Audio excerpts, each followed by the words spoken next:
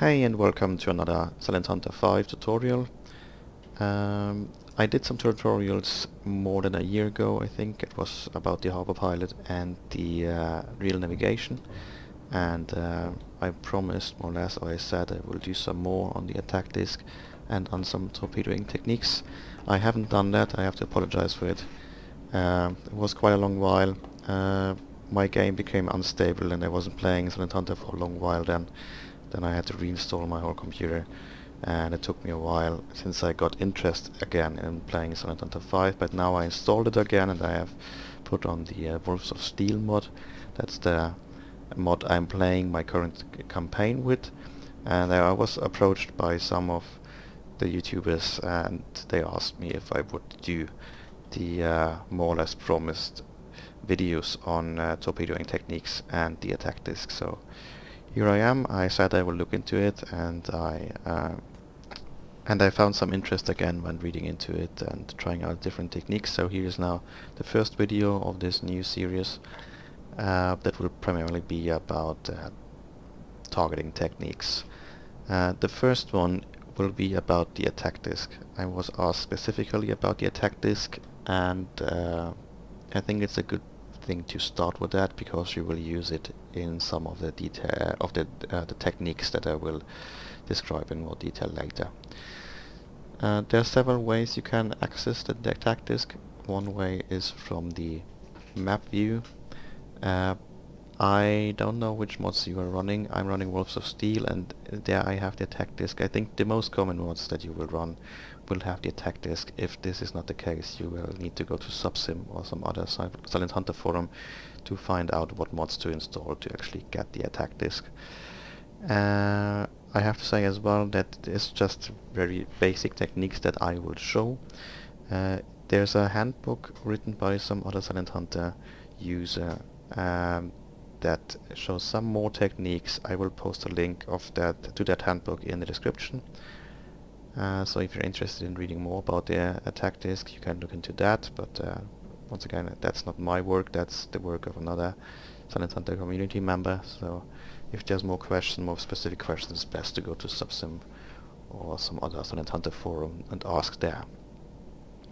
So the attack disc from the map view, we have these 4 buttons on top here. One of them is the attack disc, and that is the second from the left. If you click on that, you will get a view on the attack disc. You can use it on the map, or if you are on looking through one of the periscopes, attack or observation periscope, or as well the USO, and you have all your dials and gauges for the TDC, you will have as well the attack disc available here by pressing on the attack disc button.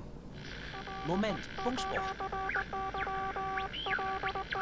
And now we see that we have the disc. It consists of several discs and some pointers, and the outer one that we see is called the relative bearing disc. This represents the relative bearing of our submarine. It is slightly strange that we have 180 on top and 0 on the bottom, and as well, if we arrange the courses on this disc, we put it such that more or less 180 degrees is in front of us and 0 is on our back, but this will become more clearer during the course of this video. Then we have the next disc, the grey one here that I'm rotating right now. This is the compass disc. It's just a compass rose going from north around to south and back to north with 360 degrees, and the inner circle is the reciprocal of the compass disc. It means it's turned by 180 degrees. We see we have 0 and 180 on the same position here, and we have north, so that means as well 0 and 180 here. So outer one is a normal one, the inner one is the reciprocal. And then we have this disc, the red and green one. It has as well a pointer up here that we can align with the compass disc, and that one is the target disc. So this is more or less for getting information on target course, angle on bow and such. Those 3 discs are the main ones that you will use. There's 2 more pointers or discs. One is the attack course disc and one is the lead angle disc. I only use them more or less to compare the other discs to get a clear reading of them. There are some techniques where you use them, but once again that's described in the handbook, and if you're interested in that, I would recommend you read it up there. You can rotate each of the discs apart from the relative bearing disc that is fixed. It's always 180 degrees on top and 0 degrees on the bottom here.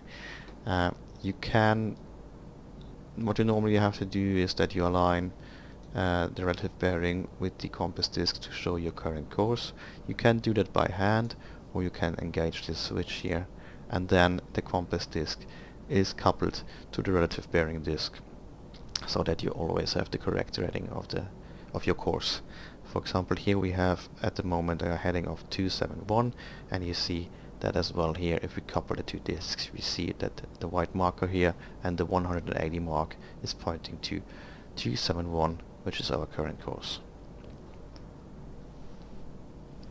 For the purpose of this video, I made some schematic drawings of the attack disc, or better saying, that is of the three main discs that are the relative bearing, the compass rose, and the target disc. Relative bearing to the right, compass rose in the middle, and target disc to the left. And bear in mind that the real compass rose in Silent Hunter has two scales. This one has only one. The real one has the normal compass and the reciprocal of the compass combined in one disc. And there's some more pointers on the real disc as well. We have additionally the bearing and lead angle pointer or disc, and we have the tech course pointer. I didn't include them in the sketch. Note as well that the real attack disc has a backside where you can calculate the sign, time and speed and such things. As far as I know, the historical one did not have that backside. It was only on the US attack disc and angle solvers that had this additional backside. I rarely use it, so I won't talk about that particular side of the attack disc in this video or in any future videos probably. The attack disc is basically an angle solver. That means when you know your true course, you know the bearing of the target ship, and you know, for example, the course of the target ship, you can use the attack disc to solve for the angle on bow of the target ship.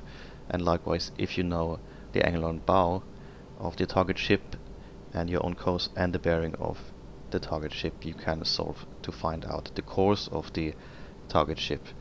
In this example, and what I use it mainly for, is to find the angle on bow of the target ship. So let's assume we are on a course of 315 with our submarine, and we spot a target on a relative bearing of 330.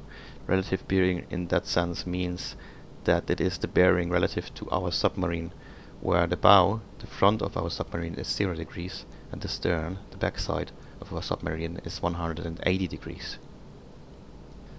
I put now the relative bearing disc and the compass disc around our submarine.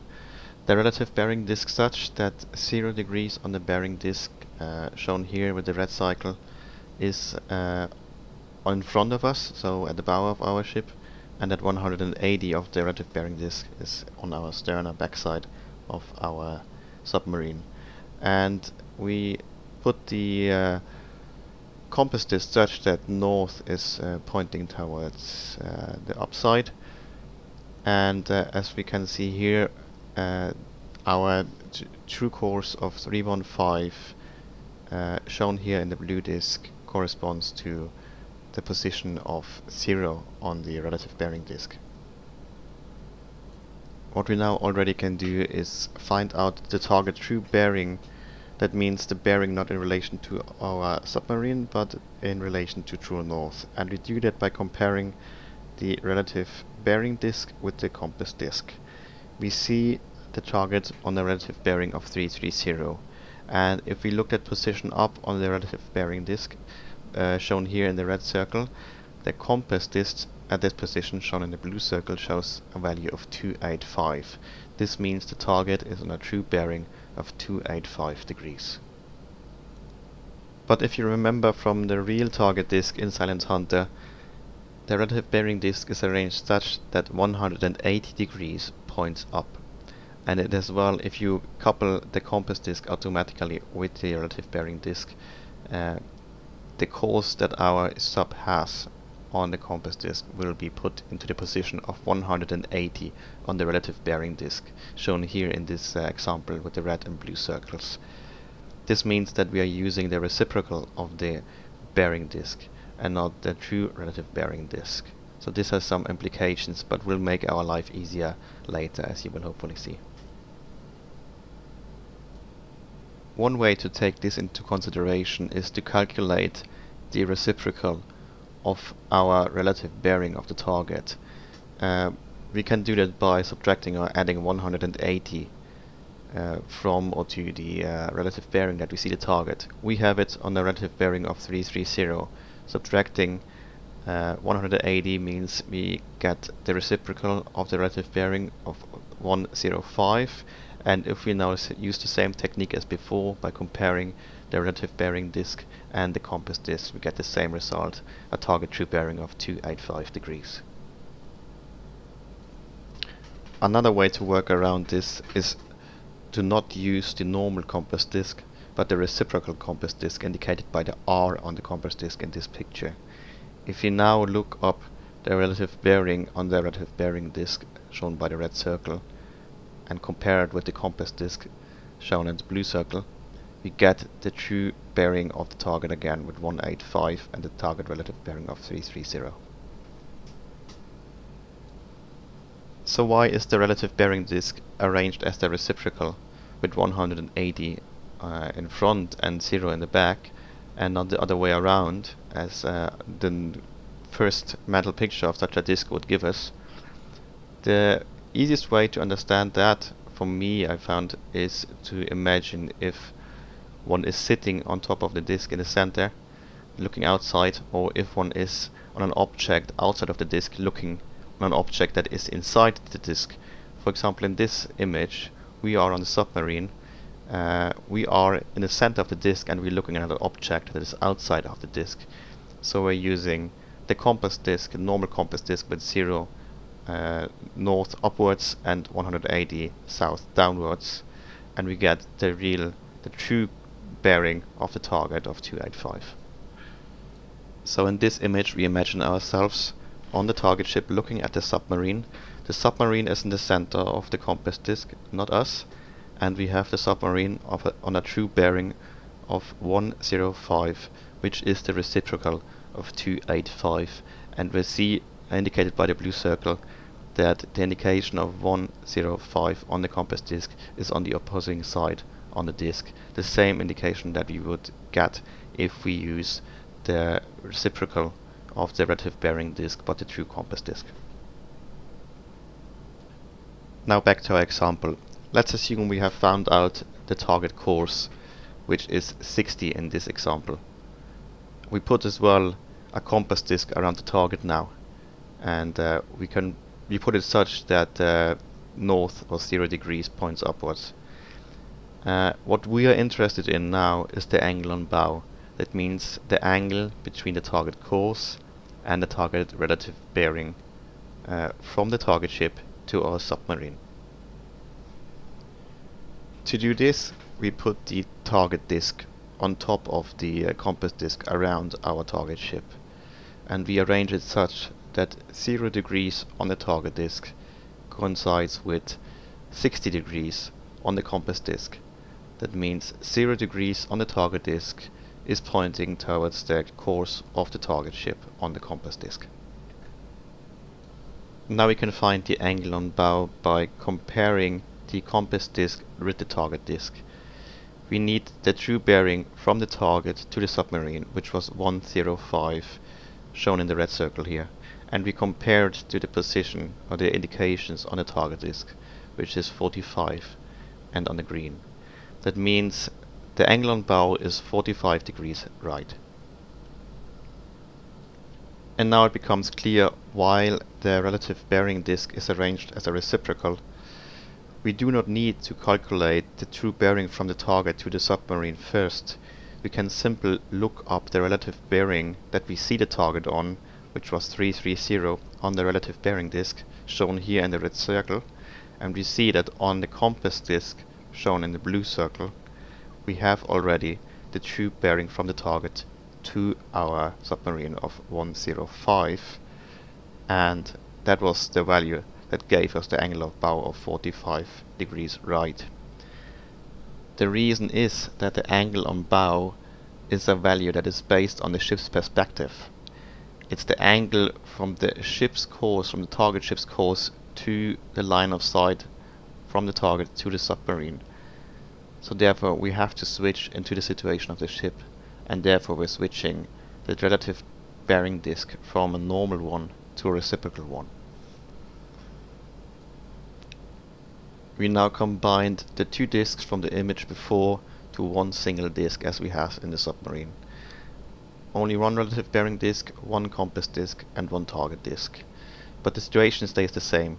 The U-boat course is set to 315 by arranging the compass disk with the 180 position on the relative bearing disk.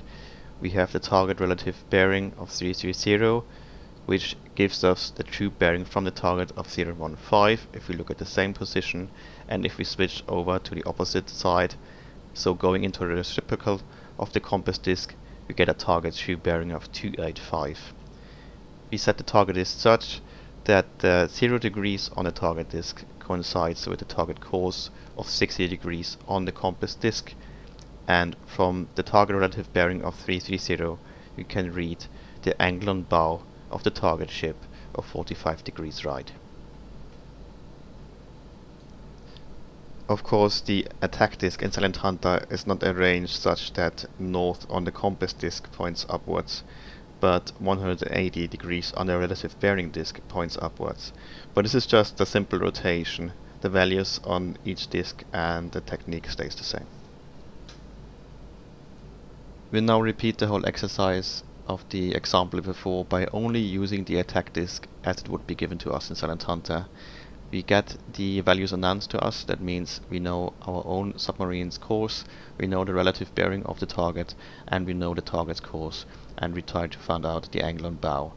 And this initial state of the attack disk is simply 180 on the relative bearing disk pointing upwards, 0 degrees on the compass disk, and 0 degrees on the target disk. Our submarine is running on a course of 315, so we rotate the compass disk until 315 is in the same position as 180 on the relative bearing disk, as indicated here by the blue circle. We know that the target's course is 60 degrees, so we rotate the target disk until 0 degrees on the target disk is at the same position as 60 degrees on the compass disk, as indicated here with the blue circle. We then can look up the true bearing from the target to our submarine by comparing the target relative bearing on our relative bearing disk, indicated by the red circle, with the indications on the compass disk, indicated by the blue circle, and we get a true bearing from the target to our submarine of 105 degrees. And finally, by comparing the relative target bearing on the relative bearing disk of 330 with the indications on the target disk itself, we get the angle on bow of 45 degrees right.